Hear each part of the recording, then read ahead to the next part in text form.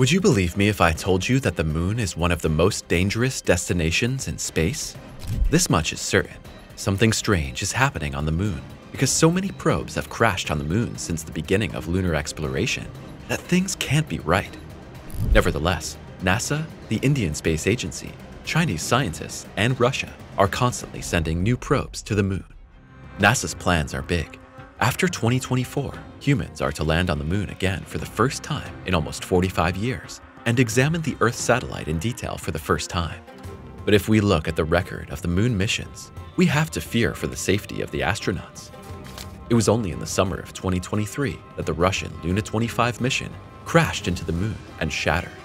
Many experts agree that space travel is currently far too behind and unsafe to send humans to the moon. Some of you will probably argue that NASA sent almost a dozen astronauts to the moon in the 1960s and 70s and brought them back safely, but experts agree that the space capsules were safer and more solidly constructed in those days than they are today. With the loss of the space shuttle fleet, NASA has already had to admit that it is no longer competitive from a technical and, above all, a cost-performance point of view. In short, good and safe space travel has become too expensive. Does this mean that all plans to colonize the moon are in jeopardy? If we look at the record of failures, that could be exactly the case. The great successes are deceptive. Successful projects such as the Apollo flights are cited as prime examples of lunar research. But hardly anyone knows that Neil Armstrong and Buzz Aldrin almost lost their lives on their approach to the moon. If Aldrin had not been such an outstanding pilot, the Eagle space shuttle might have been lost. However, the billions of people watching on television only got to see the parts of the lunar premiere that were a success. Apollo 15 in 1971 was the first mission to carry a moon car. The world was thrilled when it saw the astronauts tearing through the moon dust in the lunar vehicle. The fact that Apollo 13 almost killed all 3 astronauts was already forgotten. Other brilliant achievements of lunar research were the Russian probes Luna 16, Luna 20, and Luna 24, which brought soil samples from the moon to Earth for the first time in the early 1970s. The successes were celebrated, but what about all the Luna missions that failed miserably? The last moon missions went very well again. NASA scored from 2009 with the Lunar Reconnaissance Orbiter, and even the Indian Space Agency had managed to put a probe into lunar orbit a year earlier with Chandrayaan-1. But these 2 exploration spacecraft stayed away from the moon, orbiting it at a safe distance. Despite all these successes, landing on the moon is still considered difficult and risky. The Indians also had to learn this when their follow-up mission failed. What caused these missions to fail? The Soviet Luna mission in 1959 was the very first attempt to send a probe to the moon. However, the mission failed due to communication problems and the probe never reached the moon. NASA's Ranger program sent a whole series of probes to the moon between 1961 and 65, the first 6 of which either crashed on the moon or failed to communicate. The Soviet Luna mission in 1969 failed due to technical problems and crashed on its way to the moon. We have already mentioned Apollo 13.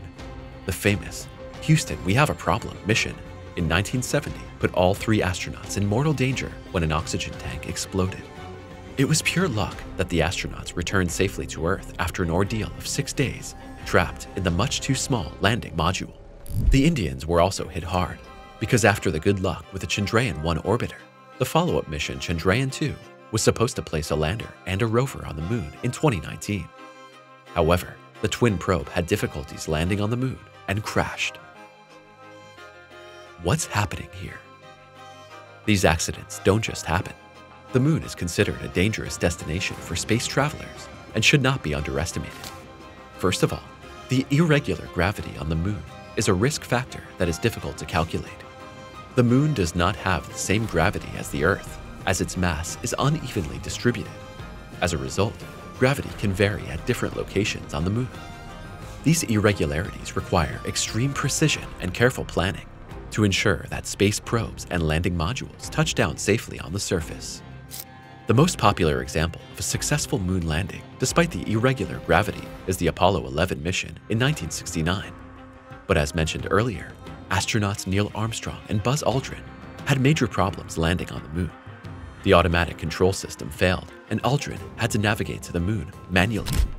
The landing in Mare Tranquilitas on the moon is still considered a masterpiece of space travel, but few people know how close this feat was. The Soviet Luna 1959 and 69 missions also had to deal with irregular gravity.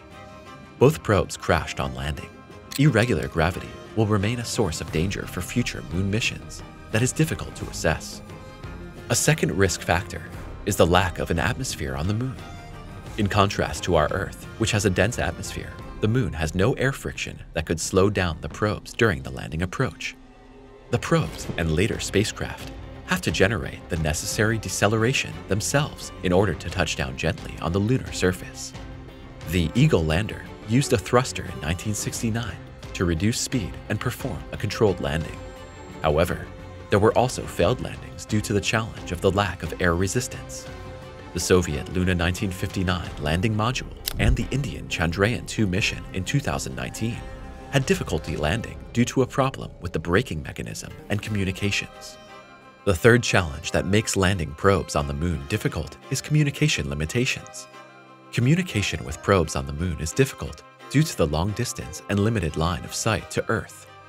Again, the prime example of successfully overcoming this challenge is NASA's Apollo 11 mission in 1969. During the landing approach to the moon, the command module was in orbit around the moon out of the direct line of sight of the lander. This meant that the astronauts on the lunar module Eagle had to act autonomously in order to land safely due to the communication delay of around 1.3 seconds. The Soviet Luna 15 mission was less fortunate in 1969. For example, the probe was supposed to land on the moon, collect samples, and return to Earth. During the descent to the lunar surface, however, there were communication problems that led to the probe being lost. The Indians were also aware of these pitfalls. That's why they equipped the Chandrayaan-3 mission, launched in 2023, with a fully automatic landing navigation system.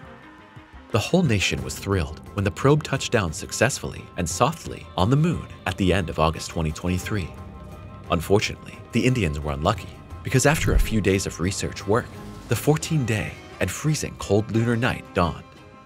The two landing modules were put into a dormant state and could not be reactivated afterwards.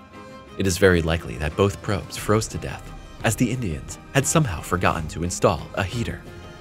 With temperatures of minus 100 degrees during the lunar night, this would have been highly advisable. But this is by no means the end of the lunar mysteries. The nature of the lunar surface is another aspect that makes it difficult for probes to land. The surface of the moon is characterized by craters, rocks, and uneven terrain. Moon rocks are sometimes razor sharp or very sharp. The moon dust, meanwhile, looks puffy, light, and inviting, but there are dangers lurking here too. The dust is not only highly allergenic, but is also riddled with razor-sharp small particles. The last point that makes the moon a real challenge is the extreme temperature fluctuations. Temperatures on the moon vary from around -173 degrees Celsius at night to around 127 degrees Celsius in the sun. As it is day for 14 days and night for 14 days everywhere on the moon, the sun burns incessantly from the sky regionally, and then it gets freezing cold for 2 weeks.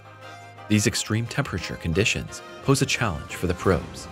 Highly sensitive measuring sensors and camera systems have to withstand a lot. What the Indians have now suffered was also bitterly felt by Russia. The Soviet Luna 22 mission landed successfully on the moon, but like Chandrayaan-3, did not survive the extreme cold conditions on the lunar night and failed after only a short time. There are now around a dozen broken lunar probes on the moon, which together are probably worth $1 billion. Will the moon belong to the Chinese in the future? The Chang'e missions are part of the Chinese lunar exploration program carried out by the China National Space Administration, CNSA, and so far, they have all been successful without exception. Chang'e 1 was a lunar orbiter that mapped the lunar surface in 2009 and collected a wealth of scientific data. Chang'e 2 followed a year later and not only continued the mapping, but also visited the asteroid 4179 to Tatis. In December 2013, the first Chinese rover landed on the lunar surface as part of Chang'e 3. Chang'e 4 followed in 2018 and was the first mission to land on the far side of the moon, followed by Chang'e 5 in 2020, which found enormous water reserves in the lunar dust as well as the rare isotope helium-3. This makes China the first nation to land probes on the moon without a single failure. This means that the Chinese clearly have the best track record of all lunar missions. What have we learned about the moon? Despite the failures and bitter setbacks, all the successful missions have taught us a lot about the moon. The Apollo missions were a milestone in space travel, and the astronauts collected valuable samples of lunar rock. These samples enabled scientists to reconstruct the geological history of the moon. Astronauts on the Apollo missions placed seismometers on the surface of the moon that recorded moonquakes or moonshakers. These quakes helped scientists to understand the geophysical properties of the moon and provided insights into the structure of its interior. Chandrayaan-1 was the first to detect water ice on the lunar surface. This discovery could one day help to supply lunar settlements. The water can also be used to produce fuel and breathing air. The Lunar Reconnaissance Orbiter created a detailed map of the moon for the first time and discovered that the moon has no global magnetic field, although there are local magnetic anomalies. Soon, all this collected data will form the basis for the colonization of the moon, because NASA is sticking to its plans to send humans to the moon again despite the dangers. Subscribe now to never miss an incredible video.